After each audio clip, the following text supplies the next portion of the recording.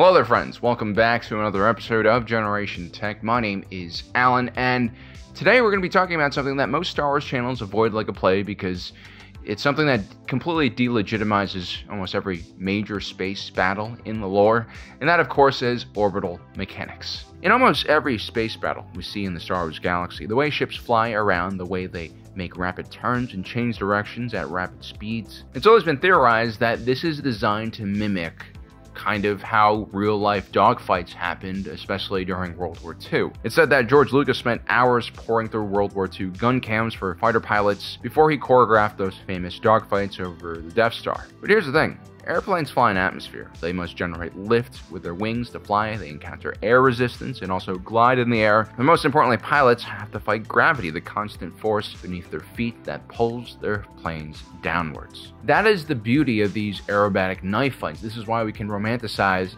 death in the skies. Not only is there bullets and shrapnel flying around, the pilots are constantly struggling against the very forces of the earth to stay aloft like a bird in the sky. This is what makes these scenes feel so viscerally dangerous and exciting. But in space, in vacuum, the pull of gravity is far less, and the way objects move is quite different. There's different mechanics at play. It's still extremely dangerous, but perhaps in a less visible way. Because first, when you're flying in vacuum, there's just a lack of reference objects around you. That's why doing 70 miles per hour on the FDR on the east side of Manhattan feels a lot faster than doing 120 miles through the desert from LA to Vegas. And one of the main reasons, as we mentioned in our last video, why flight is so slow in atmosphere is because of that air resistance, and when you're in vacuum, of course, that doesn't exist. This is why you can get to really fast speeds. For instance, the International Space Station is in low Earth orbit. While there is some atmosphere creating drag at these altitudes, the space station still travels at around 4.76 miles per second, which means around 17,400 miles per hour. And this is with very limited propulsion. It requires around just 25 to 50 pounds of thrust for this thing to stay in orbit. That's basically like a few backpack leaf blowers. If you listen closely, you can hear them outside the window.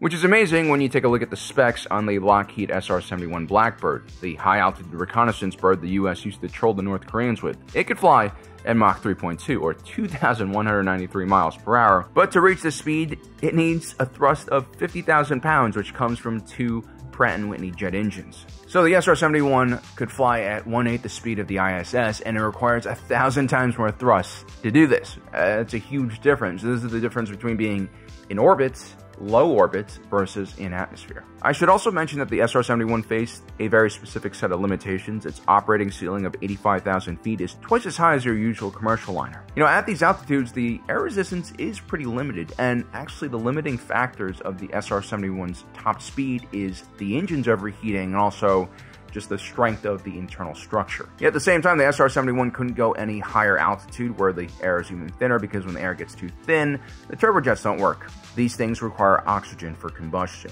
So, why can the ISS fly with so little effort at such high speeds in low orbit? Well, this has a lot to do with orbital mechanics, which I honestly learned from this video game, Kerbal Space Program. The first version, the second version is pretty terrible. They abandoned it, I think. This is a game I really recommend to people who like to build things, like build vehicles, and actually see them fly. And it is quite educational, and it's not that difficult to get into. And no, I'm not sponsored by this video game, but I really do recommend it if you are interested in the subject matter in this video. So the SR-71, or any aircraft that is functioning in atmosphere, is constantly fighting the gravitational attraction of the planet. This force constantly drags you to the center of the mass of the planet, and then along with the air resistance, these are the two things that you have to fight to stay aloft. But as this ancient Chinese man, Wan Hu, first found out, I'm just kidding, he exploded and died. If you travel fast enough, you can eventually reach what's known as escape velocity and escape the influence of gravity of that specific planet. Notice I say velocity and not distance, and that is because you need that velocity to generate force to counteract the gravitational pulse force. And while distance does affect the power of gravitational pull, we don't usually just spawn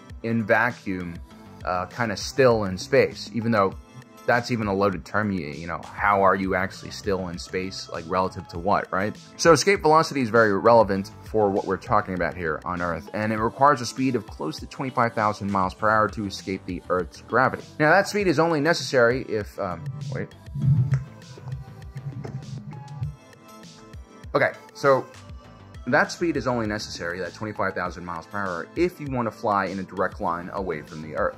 If you want to get into low orbits, a much lower speed like 17,000 miles is okay. That's actually the speed that the International Space Station is traveling at. This allows you to distance yourself away from the planet significantly without actually escaping. The ISS is about 250 miles above the surface of the planet, and at that range, gravity's pull isn't nearly as strong. Now, because you aren't traveling fast enough to just escape, and you're traveling fast enough to get outside of gravity's influence where it's not too strong, you basically start orbiting. Now, atmospheric drag on the ISS, as we mentioned, gradually brings it down like 90 meters a day. If it weren't for the thrust module on board giving it a small boost, you would eventually deorbit and crash. But basically, at this range, any kind of increase of speed basically increases your distance of your orbit, right? And any decrease brings you closer to the planet until, of course, you deorbit and crash. Now, because gravitational pull exists around all planetary bodies, you can even use other planets to slingshot you around, increasing your velocity at a very high rate. Thank you, Lando. It's like when you're in the playground as a kid and you're running around and you see the monkey bar platform. Like if you run at one of the poles that supports it and you swing your arm out and hold onto it as you're running by, it will swing you around and increase your trajectory quite a lot. It's the same principle. So there is a sweet spot when you're approaching a planet that is calculated by speed and distance to the planet that will allow you to essentially use the force of the planet pulling you down to slingshot. Great move. So space battles in theory should heavily rely on orbital mechanics like this, which means that these battles happen at ridiculously fast speeds and even further ranges. You also have to pretty much calculate and plan your moves many steps, hours, days ahead. I mean, take a look at the lunar missions. They were completely planned out, and you generally don't want mid-mission deviations because everything from the fuel and oxygen is very carefully calculated. If you guys have seen the excellent first few seasons of The Expanse, the space battles there play out in a much more realistic manner than what we see in Star Wars. Or does it? The idea of line-of-sight dogfights like we see during the Battle of Yavin is a bit perplexing and doesn't seem to make sense. It's something we would see in in-atmosphere battles during World War II, but not in space. But maybe that's because we're thinking about this through the very limited technology we have here on Earth. And so, while there are a lot of much smarter people than me who will say that space battles in Star Wars are unrealistic, the one thing they don't have that I do is I'm a complete lore nerd. See, there are a few things in Star Wars combat that makes flight very different. Here on Earth, we have all sorts of propulsion methods that produce thrust, like turbojets or on the SR-71, or rockets on something like the Saturn V. In our world, escape velocity is the only way to really escape the gravity well of a planet and enter vacuum. But in Star Wars, things work differently. Remember when I said that we can't really just spawn in space completely still? Well, in Star Wars, you kind of can. And that's because of a piece of technology we talked about in our last video, the repulsor lift. So, quick recap, repulsor lifts are essentially anti-gravity technology. This means instead of counteracting the force of gravity with thrust, they create a bubble around the craft that is not affected by gravity at all. This is purely in the realm of science fiction or even science fantasy. I mean, the only way we can create anti-gravity here on Earth is by jumping in an elevator. Obviously. Otherwise, it really just is not possible. We won't even know where to start. Although I imagine putting a toaster inside of a microwave might get you started in the right direction. Although legally speaking, I can't recommend you guys do that. Maybe put a warning on screen, Congo, so we can, cover all our bases here.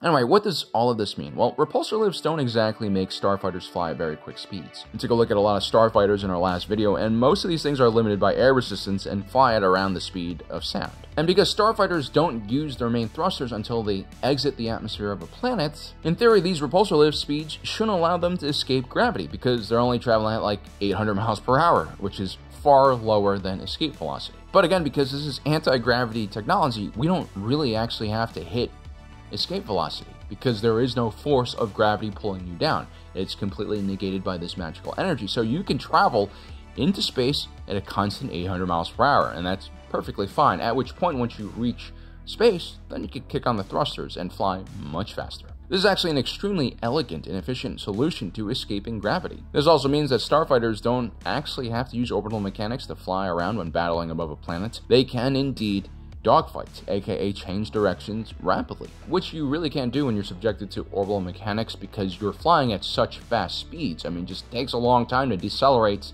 and accelerate. It should also be mentioned that there are inertial compensators on board of these starships which protect the pilots from G-forces, allowing these starfighters to perform otherwise deadly moves. Now, of course, there are some limitations to this repulsor lift technology. For instance, it only functions within like 75,000 kilometers of a planet the size or with the mass of Earth. So once you get outside of that bubble, gravity kicks back in, I guess. And at that point, the repulsor lifts no longer work, and you'll start getting pulled in by the planet and start free-falling. Although the forces of gravity at 75,000 kilometers from the surface are considerably weaker at this point. So my conclusion is that actually Star Wars dogfights, especially the ones we see in low orbit, like in the gravity well of the Death Star or over Scarif, or even Endor to a certain degree, could make sense, because we're not dealing with spaceships like the ones we have in our own timeline that are, relatively limited in technology and have to rely on orbital mechanics. We're dealing with alien anti-gravity technology that allows starships to perform in a very spectacular way. If anything, my biggest complaint about Star Wars dogfights is not the fact that they're,